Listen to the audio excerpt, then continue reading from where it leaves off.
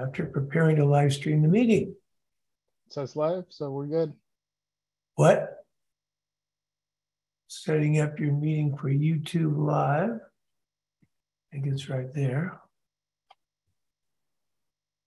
Here we go. It looks like it's YouTube Live right now. Yeah, it seems like there's a little delay to the system. Okay. So I think I'm ready to roll.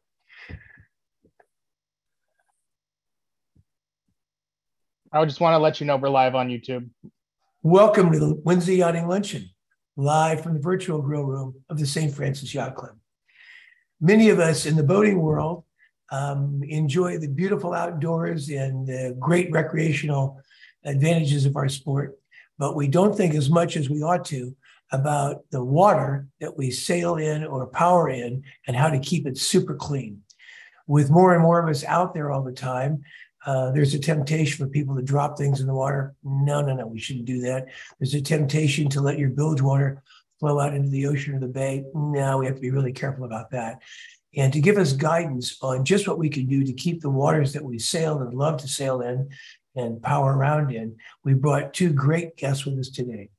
Natasha Dunn and Vivian Matuk are here to tell us all about how to tune up our clean boating practices.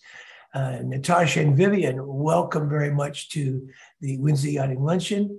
We're very enthusiastic about your contribution to our sport and how we can keep our beautiful, clean waterways beautiful. Tell us all about it. We're all ears.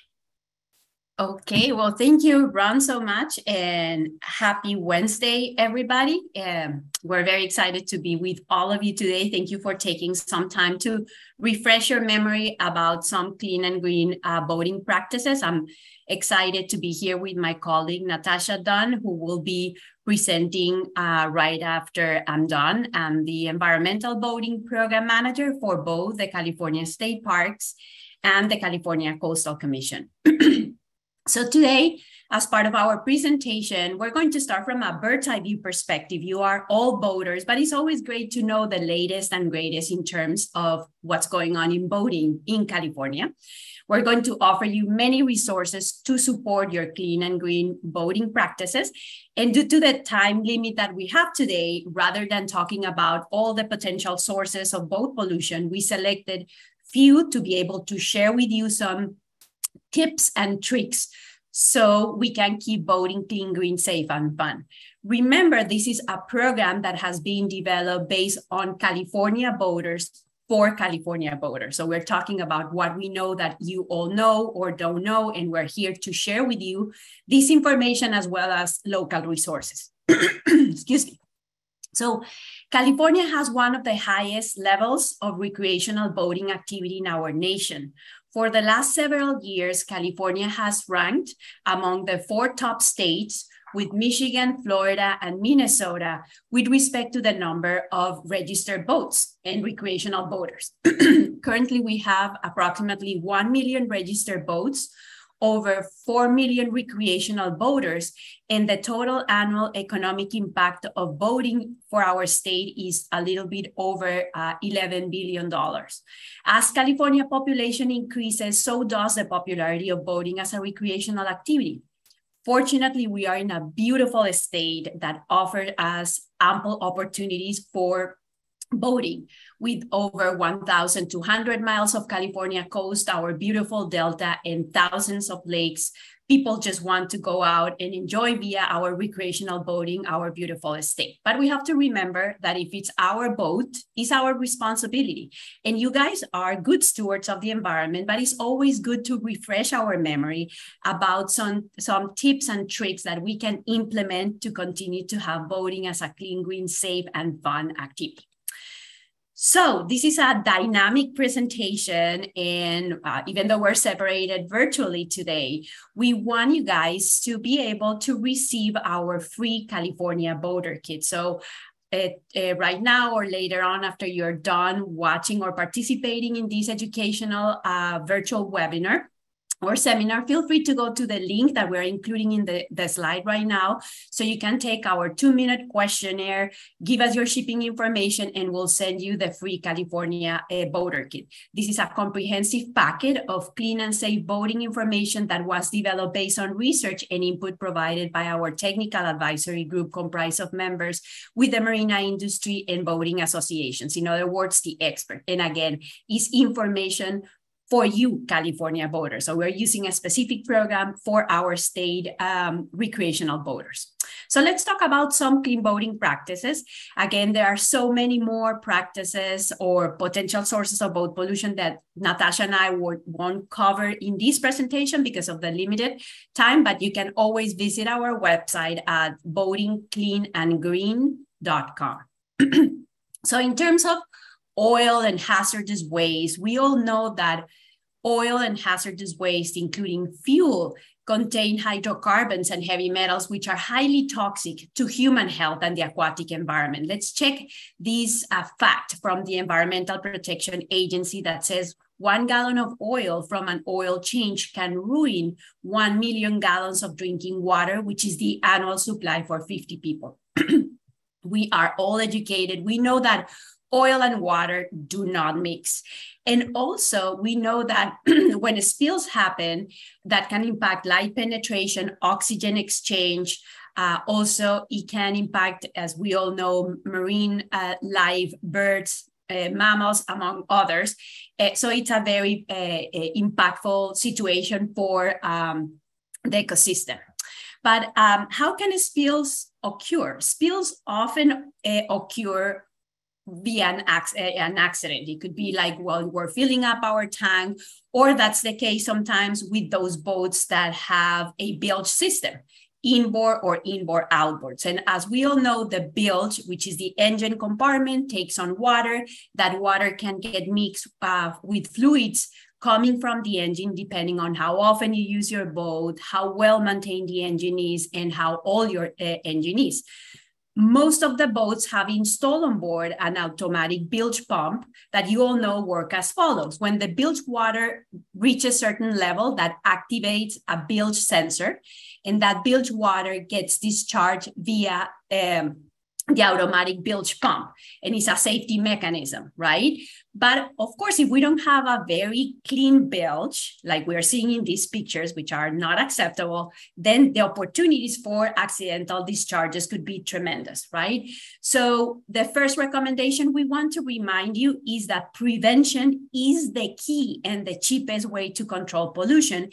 And we always have to practice preventive engine maintenance by regularly inspecting our gasket, fuel lines, hoses, making sure the engine is well tuned and operating at peak efficiency, plus always carrying on board an oil absorbent like the ones you're seeing in the upper left corner of your slide. Oil absorbents are very inexpensive pollution prevention tools that you can buy online or go to your favorite marine supply stores and get them. They are made up of a byproduct of the paper industry. They absorb oil, repels water, and they are found in many shapes, as you can see here. Sometimes you have the oil diaper. That's how a lot of people call it. I call them the oil sheet, which is very thin, so you can put it in shallow bilges, or you have the sock or also the pillow. And these oil absorbents benefit any motorized vessel, as you can see in this slide, from outboards, where in reality, they don't have a true bilge, to inboard and inboard outboards. Even sometimes I get to talk, and I know a lot of the people in your beautiful yacht club do not have a motorized vessel. And they said, hey, Vivian, we don't need absorbents. But I always tell people it is important that we all carry absorbents on board, because you can witness one of your fellow boaters going through a spill, or you can accidentally see a spill. So it's always good to carry these absorbents. But guess what? In your boater kit that you will be receiving after you fill out the questionnaire, we are sending you 2 pollution prevention tools, 2 oil absorbents. The one that is the diaper would be the outside cover of the boater kit, and the one on the left, which is the pillow. The pillow absorbs up to a quart of oil, And how you use it, pretty straightforward. You put it in the bilge. As you know, each boat is different. So you guys know your boat. You place it there. You secure it with a fabric loop and a releasable zip tie that comes with the pillow. So you can secure the pillow so it doesn't clog or foul your bilge sensor or your bilge pump. And please periodically inspect the absorbency. Once you see a little bit of the sheen on the bilge water, that means probably your pillow is totally saturated. At that point, don't put it in the trash. In California, it's considered hazardous waste. And this is the beauty of this program as well. We want to connect you with your local resources. California has many options for you to properly dispose of your used oil absorbents.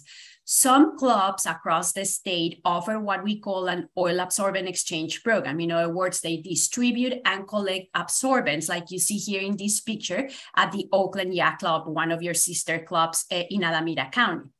Once the oil absorbent is saturated, with your gloves, remember our skin tend to absorb hazardous substances, and we want your health to be, of course, protected. Put it in a bag or container away from sources of ignition or the heat, and bring it to either your club or your marina if you have those services in place. But again, not all the marinas offer that service across the state. The good news is you can always bring your used oil absorbent to your county household hazardous waste collection center. We all pay in our trash fee a fee that gives us the opportunity and the right to use our county household hazardous waste collection center. Vivian, how can I know where my household hazardous waste collection center is? Pretty straightforward. You can use your favorite browser and say San Francisco County Household Hazardous Waste Collection Center, or you can visit earth911.com, enter your zip code, the same with the 800 cleanup, and the information will tell you where the county Household Hazardous Waste Collection Center is. Also, because you're here with us today, and also for future listeners or watchers, as part of the boater kit, you're going to receive this beautiful map. It's the San Francisco Clean Boating Map, again, developed based on research. We have all the marinas with the pollution prevention services available to you that Natasha, when she talks about sewage, will be also highlighting to you.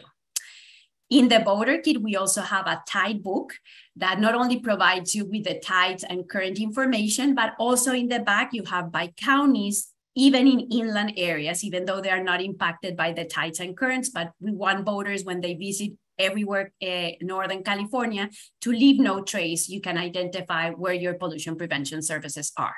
If you have a messy bilge, you may want to use a bilge pump out.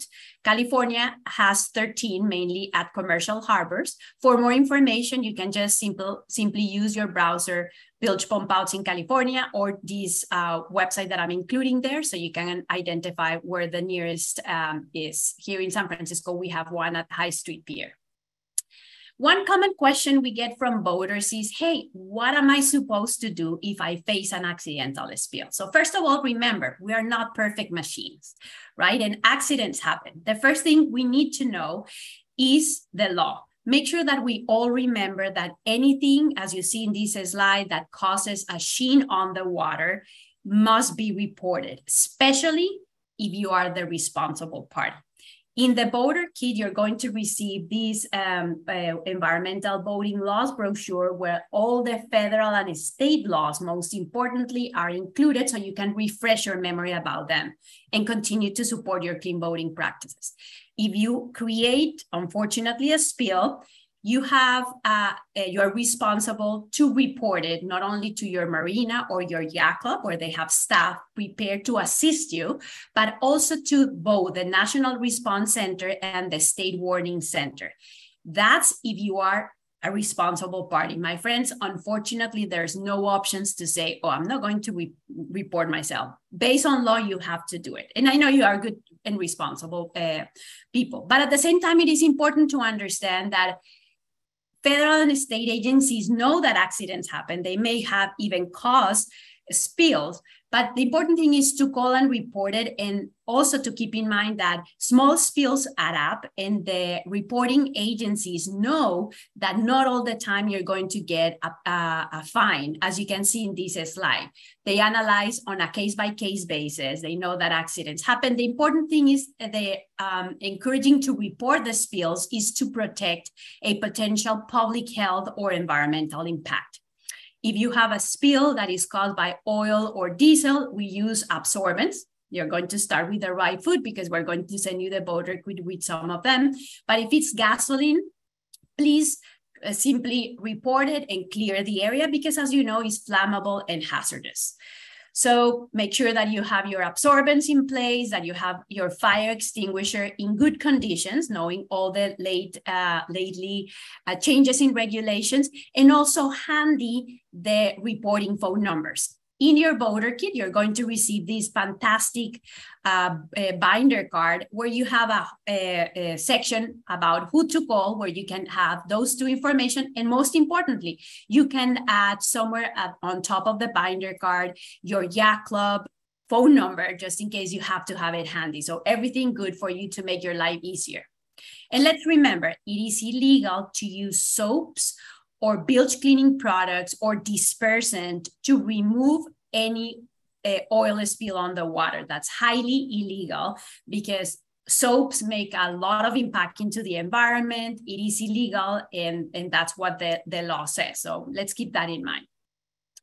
Another big message we want to share with you is to always recycle used oil and oil filters. So you guys are not only boaters, but you may have your own car. And it is important for all Californians to remember that oil is a natural resource that never wears out. It only gets dirty, but needs to be recycled many times. Especially, let's think about the current worldwide situation we're facing because of oil. So based on our research, we have identified that over 50% of boaters are do-it-yourself oil changers. And even if you don't change your own oil and you hire a contractor, it's your responsibility to make sure that oil gets recycled. California, unfortunately, is not properly recycling over 20 million gallons of used oil on an annual basis. We can do better than this, but get excited. California has a fantastic system to properly recycle your used oil. There are two systems. One, you can go to a certified used oil collection center. That could be a marina, auto part, or gas station, where you will find the logo you see in this slide. They accept oil up to 5 gallons at a time, and they can pay you 40 cents per gallon. Or there are other facilities that do not want to be certified, but they may charge you or not for a fee. If you have oil that is contaminated with water or something else, in that case, you have to go to your county household hazardous waste collection center because that oil cannot be recycled. And we already talked about how to identify your own county household hazardous waste collection center. These are examples for you to show you that in reality they exist, that these are marinas certified by the state as used oil collection center. You see one marina in San Mateo County, Brisbane Marina. Down below, we have Marina del Rey, beautiful in LA County, full service marina. But also, just to give you an example, when you drive your car and you need your oil change, these are facilities where you can also bring your car. Not only for oil recycling, but also oil filter recycling. And you can identify the nearest center to you, not only by checking your map that you will be receiving, but also the resources that we have here, 800 Cleanup and the earth911.com. Another option for potential accidental spill comes from fueling, because we know that both fueling systems are open compared to the car fueling system. And unfortunately, the fuel tank vent that allows the vapors to escape is one of the primary places where spills could happen or could occur during fueling. Some of the tips we want to recommend you to keep in mind is always keep safety in mind. Make sure that nobody's on board. People are not smoking while they fill up the tank. And I'm sorry if I'm making this comment and you're thinking Vivian is silly, but it's true. I have personally seen a lot of things happening out there. Make sure that the fuel nozzle is in contact with the fuel tube to avoid static. Pay attention to the tank when it's almost full, because you can hear a change in the tone. Also consider not topping off the tank. Just leave it up to 90% capacity, because as you know, when temperature increases, the fuel or diesel tend to expand. So we don't want those spills to happen. And educate yourself about different pollution prevention tools that you can find at marine supply stores, so make your life easier. Some of them include, for example, the oil absorbent sheet that you will be receiving. You can also use it to catch any potential leak or drip when you're filling up your tank, or also a fuel donut that you can see here in your slide. There are also on marine supply store these no spill bottle that you can put on top of the fuel tank vent to capture any back pressure spills. Or get excited. In your boater kit, we're also going to send you a third pollution prevention tool, which is the fuel beep you can see right now in your slide. You can use it, as you can see on the right hand side of your slide. Once you use it, it is reusable, so you can store it away from sources of ignition or the heat in a bag or container and use it many times. But because it's fuel or diesel, make sure that if you need to properly dispose of it once it's saturated, you can bring it to your county household hazardous waste collection center. This is a new device that I ran into a few months back. That is a great device you can also explore. You put it in your boat diesel fuel deck filler, you insert the fuel nozzle here and it catches back pressure spills as well here. So there are many options, as well as inline fuel air separators. You guys sometimes deal with hazardous waste. We already talked about the fact that each county has a way to serve you. By calling those county household hazardous waste, you can bring these hazardous waste for proper disposal. And in terms of flares, flares are a big issue in California, and actually, let me tell you that is nationwide. This is a problem that we're trying to solve for many, many years.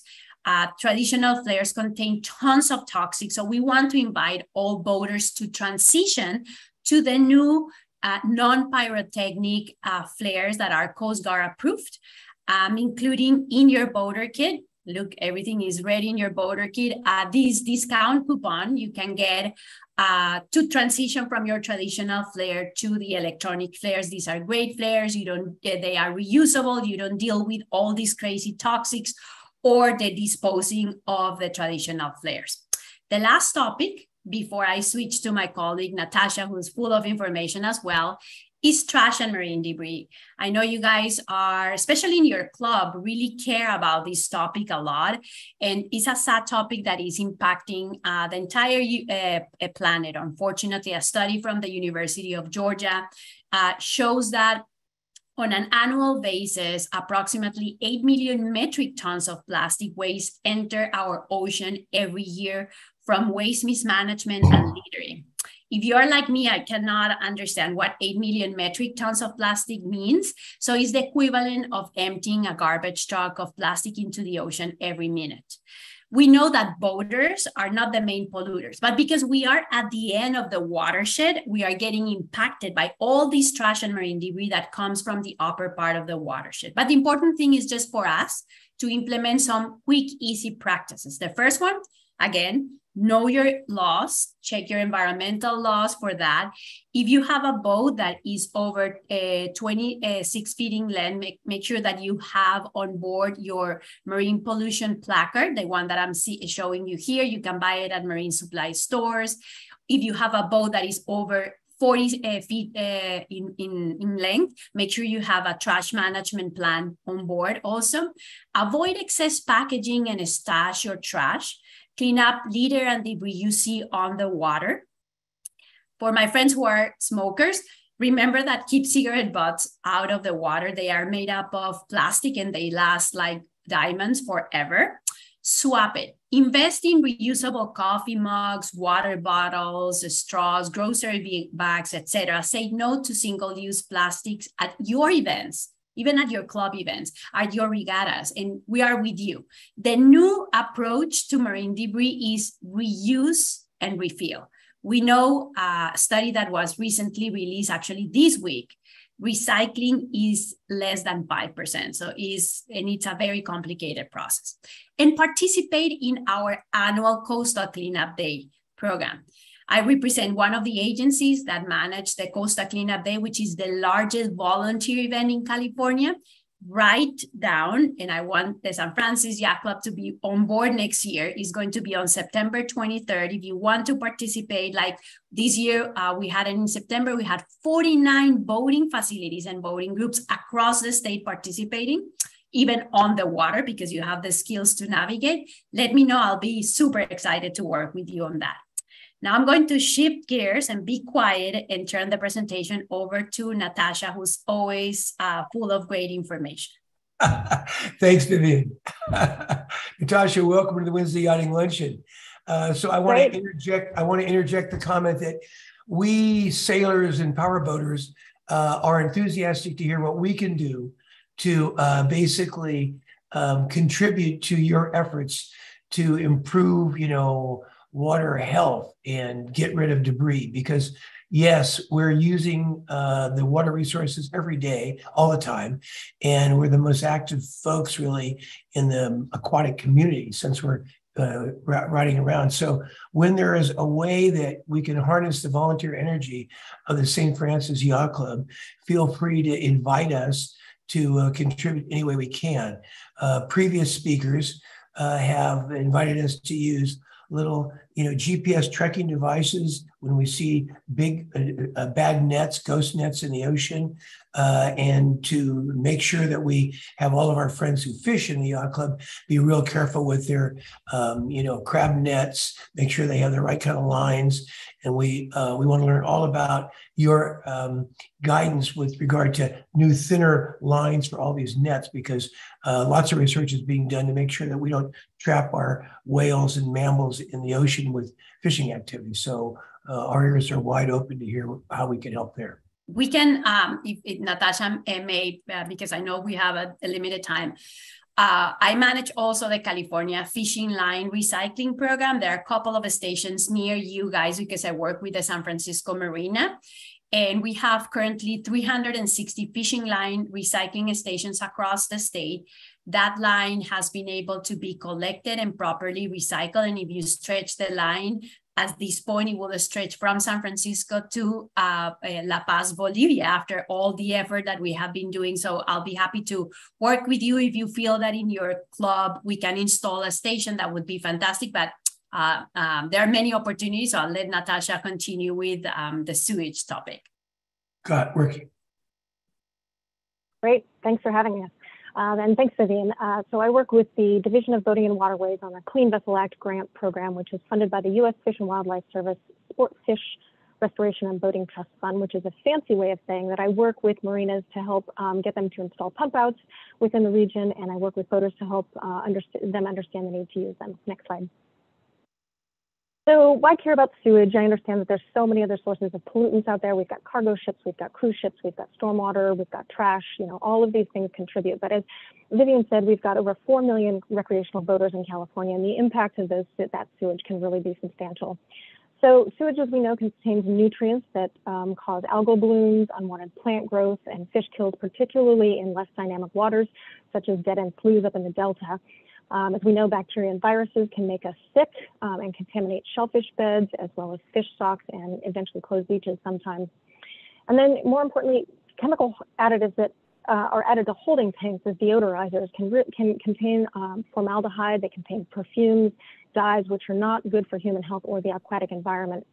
You can see on the photo here, there's a sailboat that's got a dye tab that's been dropped in the holding tank, and its Y valve is stuck open, and so you can see it's trailing it's trailing dye tab, but it's also trailing sewage behind it.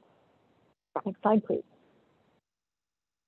So what's on board and what are our options? Of course, the ideal is to use onshore facilities.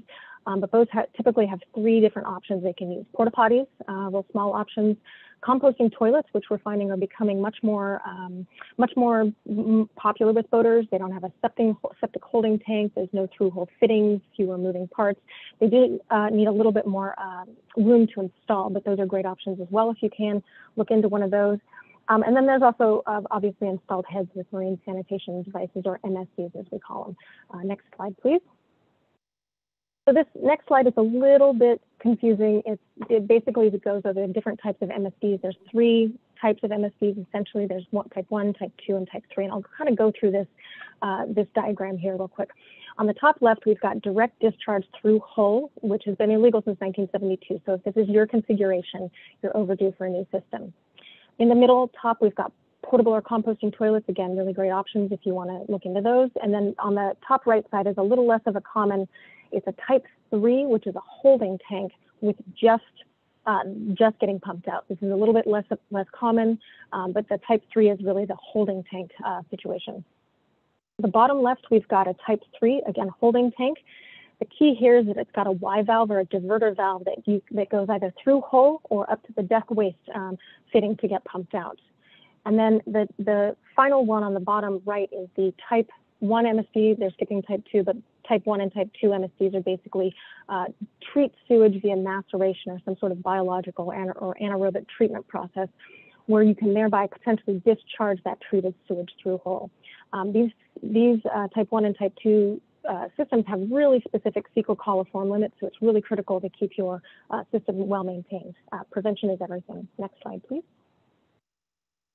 I get a lot of questions about Y valves from boaters who maybe don't understand what kind of system they've got.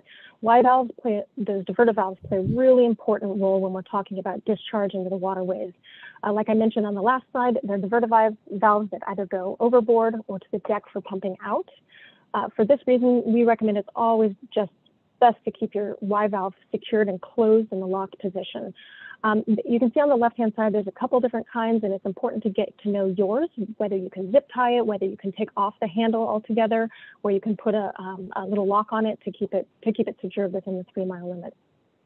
I can't tell you how many times I've talked to boaters or to marina staff or to mobile pump out guys who have boaters come up to a dock ready to pump out, and there's nothing there because they've had their Y valve stuck in the open position the whole time. Next slide, please. Okay, so let's go over some rules and regs for discharge. Next slide, please. Federal law prohibits the discharge of untreated sewage from vessels within the navigable waters of the U.S. within 3 miles of shore and most bays and estuaries. Only type 1 and type 2 are the ones that treat sewage. And again, your system's really got to perform properly in order to discharge safely into waters.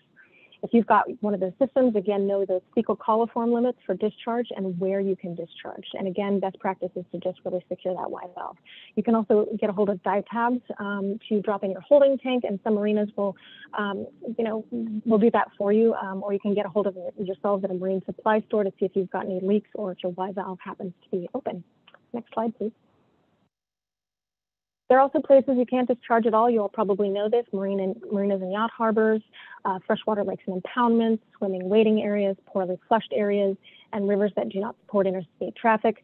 These are all pretty basic, places that we all know that environmental boating laws brochure that Vivian mentioned is going to come in the boater kit is a really, really useful resource in terms of the rules and the specific rules and regs.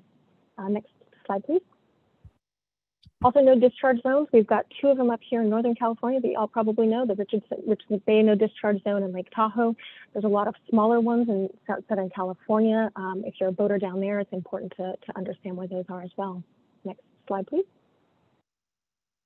We've also got some really large marine sanctuaries off our coast, as you all know, that are protected areas that support really ecologically rich marine systems. While type 1 and type 2 MSDs, if performing properly, can discharge treated sewage here, keep in mind these units still contain chemicals and nutrients that will get into the waterways. So no untreated sewage is allowed in these areas, and they're the Greater Farallones up top, Cordell Bank below, and then down to the south, Monterey Bay National Marine Sanctuary. Next slide, please. So a couple resources for boaters that we've got around sewage. The state has created Pumpout Nav, which is a free iOS and Android app that you can download, and it'll tell you where the nearest participating pump out, dump station, and inland floating restrooms are near you. You can log your pump outs, you can find out exactly where the units are in the marinas, choose your favorites, and you can report problems to the marina managers. Next slide, please. We also have some free free resources that we'll send out to you. This one here is a hands-free deck adapter kit in 2 sizes. We've got 1 1/4 and 1 1/2 inch. They screw into your deck waist fitting, so you can skip that nozzle that often is missing anyhow, and use the universal clamp for a hands-free pump out. These adapter kits are free to order at sfestuary.org/boating. Next slide, please. We've also got some nice Y valve educational kits that we can send out. Those contain rules and regs, zip ties for securing your Y valve, an enzymatic digester pod, and a dye tab for testing if you've got any leaks or if your Y valve is open. Again, you can order these free from us at sfestuary.org/boating. Next slide, please. Additionally, we offer maps and guides of clean boating facilities that we drop off at marinas each quarter. You can pick up one of these. We also help publish clean boating newsletters such as the Changing Tide. We're active on social media, and we also present at yacht clubs like this and at boat shows as well and hand out our resources. Next slide, please. And then finally, recently, in partnership with DBW, we've developed a podcast called Dockside that we're real proud of.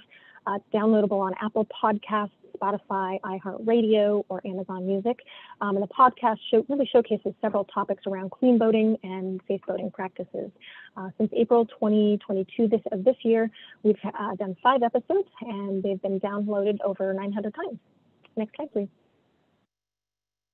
So just a couple of general sewage tips to wrap it up. Use onshore facilities when possible. Find nearby pump outs and dump stations with Pumpout Nav. Really get to know your MSD and choose less toxic products. Keep your Y valve securely closed within the 3-mile limit to prevent accidental discharge. Know your rules and regs around your discharge zone areas in particular. And use your fellow boaters and marinas as resources. Slide, please. And I'll turn it back over to you, Vivian. Yeah, thank you, Natasha. Great information. So just to wrap it up, just to make Ron happy in terms of our limit time, make sure that you guys get your free California Boater Kit full of information. Again, we want you to continue to implement clean boating practices. So don't forget to visit the link that we have there for you. Also get from Natasha's team the adapter kit or the Y valve kit. We're going to include at the end of the presentation our contact information in case you're missing some of the URLs and you're like, hey, just tell me what I need to do.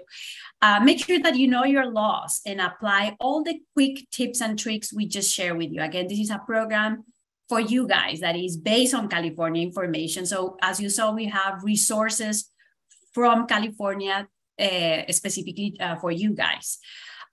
Use the pollution prevention services we share with you and talk to your peers and spread the word out. We have the websites right there in case you want to learn more about other potential sources of boat pollution that due to time we didn't keep in mind or share with you today. Tons of great information in our website. Again, this is the Boater Kit with the link. And that's our contact information. Also, of course, Ron and his team have our contact information in case you want to email us. We love to talk to boaters, so happy to attend your phone call or any email that you may want to send us. And that's pretty much it. Great. Well, thanks very much for updating us on your activities. A couple of important questions. First of all, what are the most destructive recreational boating activities when it comes to estuary health or water health? Wow, great question. I would say without having, hard data right now in front of me, that everything adds up.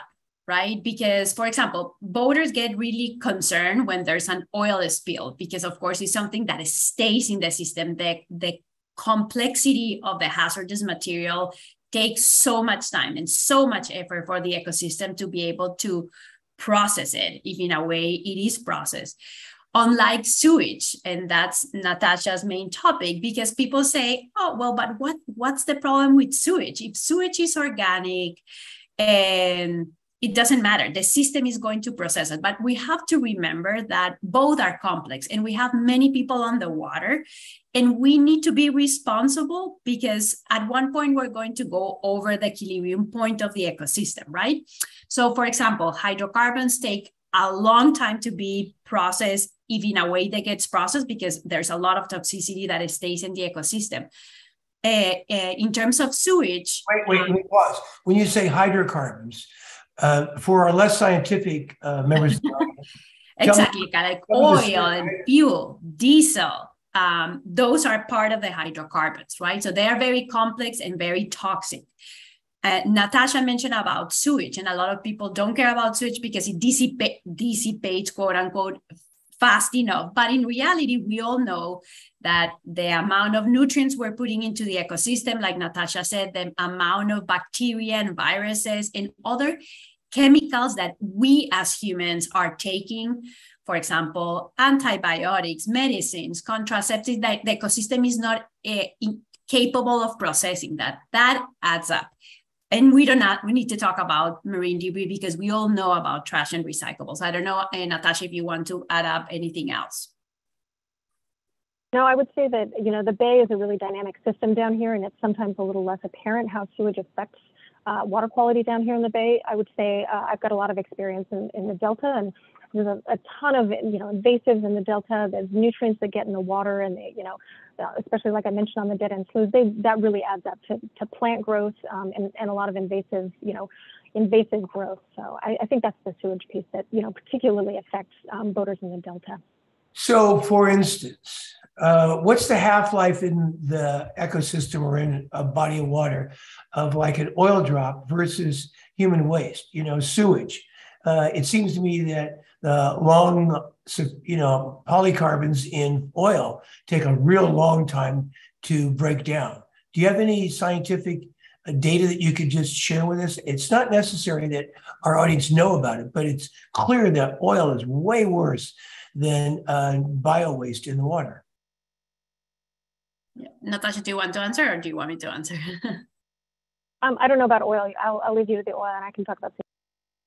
Yeah, sure. So for example, let's picture what happened last year, Ron, as you may remember, as well as our audience, in Orange County with the spill that unfortunately we had last year in October.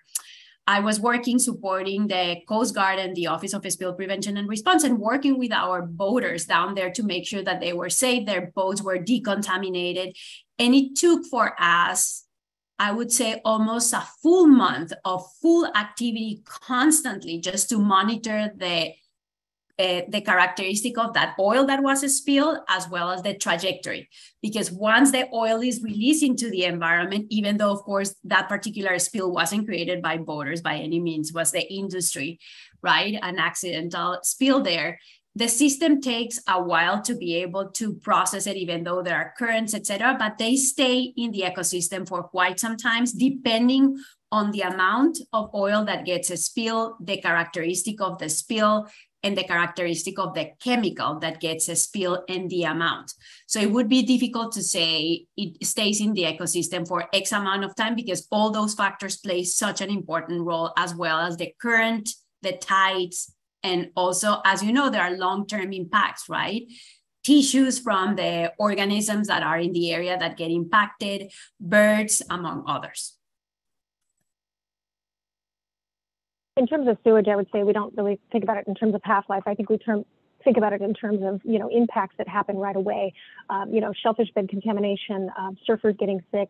Obviously a lot of the beach, closures that happen aren't necessarily from boater sewage. They're from, larger treatment facilities. But again, that just sort of demonstrates that the impacts from sewage tend to be pretty quick and pretty acute. People get sick. Shellfish beds get contaminated. Invasive species grow within, a fairly quick amount of time. So I think, that red tide that happened in the bay a couple months back, I think that's a good indication of what happens when lots of nutrients are dumped into a body of water. So nextly, give me a little organizational overview. You represent two different organizations. Vivian, you're with the California Coastal Commission, and Natasha, you're with San Francisco Estuary Clean Vessel Program. So who's funding the California Coastal Commission? Let's do that one first. And what do you report up to? Who do you report up to?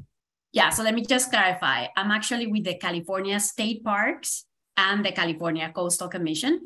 So my program was originally created by the commission back in the year 2000, but throughout all these years, it has been moved and was part of the Department of Boating and Waterways. And you know that now the department is a division of the California State Parks. But we had a reorganization within the California State Parks. So now my program, which serves the mission of the Division of Boating and Waterways, it gets a little bit complicated, is part of the Interpretation and Education Division of the State Parks, because actually what I do is education and outreach. My program is mainly funded through the Harbors and Watercraft Revolving Fund, which comes from the Division of Boating and Waterways, from boaters to serve you guys. That's why we love to do education and properly connect with research and great information, all the information to properly serve you. In the case of Natasha, I'll let her respond to your question. Yeah, thanks. So I work for the San Francisco Estuary Partnership, which is a national estuary program based under the EPA. We've applied actually for quite a number of years now for an education and outreach grant through the Division of Boating and Waterways. They get funding through the U.S. Fish and Wildlife Service to do two things, to help marinas install pump outs via grants, pump out sump stations and floating restrooms through grants. And they also work to educate boaters on the importance of pumping out. And so what my organization does, we apply for grants to do education and outreach. We also end up monitoring marinas throughout the Bay, the Delta, and the Santa Cruz, Monterey area to look at the pump outs and recommend to the Division of Boating and Waterways where we need new ones, who's having a problem, who might need a new one. So we do kind of a mixture of monitoring and education and outreach. So nextly, 10 years ago, if someone would say that electric cars are going to dominate the roadways, they would have been kind of laughed out of the room. And now, of course, the market cap of Tesla is greater than the big three automakers. Well, we're the big three automakers. Actually, the big five biggest automakers all put together. So the move to electric cars is dramatic, irreversible, and no longer controversial. It's a given fact. I've also seen the same thing happen on the waterways. That is to say, I'm beginning to see more and more electric engines. Go to West Marine, you'll see them for sale in stores. And friends of mine have actually added electric motors even to old classic wooden boats like my 85-year-old youngster. And so are you beginning to see electrification in the waterways? How early is it? And tell us what you see of it.